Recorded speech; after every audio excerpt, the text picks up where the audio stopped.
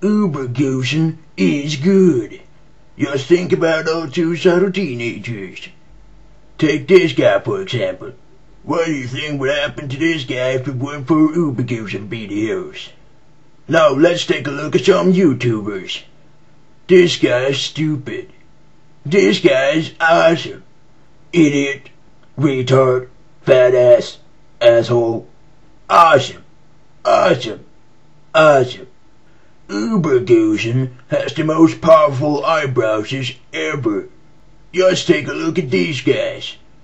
Wimpy, ugly, dildo. I don't know how your eyebrows looks like, but Ubergossen's eyebrows looks like this. And they're awesome.